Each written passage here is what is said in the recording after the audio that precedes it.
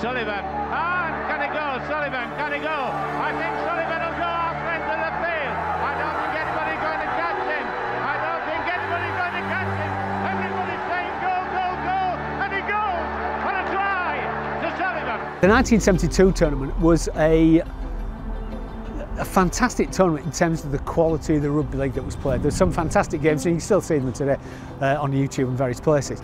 And of course, the final itself was an incredibly tense affair, and was noted for the fact that Clive Sullivan, the first black captain of any British national side, he picked up a loose ball from Australia, and I'm old enough to remember this, and I remember Eddie Waring's words saying, can he go, and he did go, and it was just a fantastic moment to watch, and it turned the game, and the game ended up as a 10-all draw, but Great Britain won because of their previous record in the tournament. So it kind of made up for the disappointment of the 1970 tournament.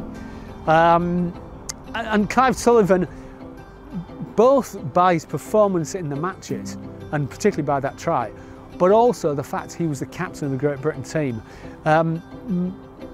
basically earned his place in British sporting history in that tournament.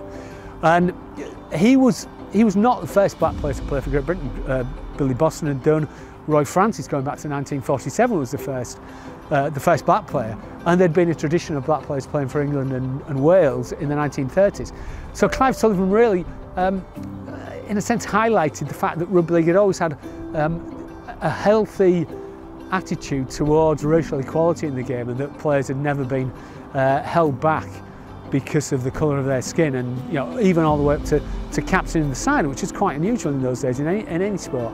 So the 72 tournament was important, both because Great Britain won, and it was the last time that Great Britain would ever win, but also because it cemented Clive Sullivan's place in, if you like, the pantheon of British sport, and especially rugby league.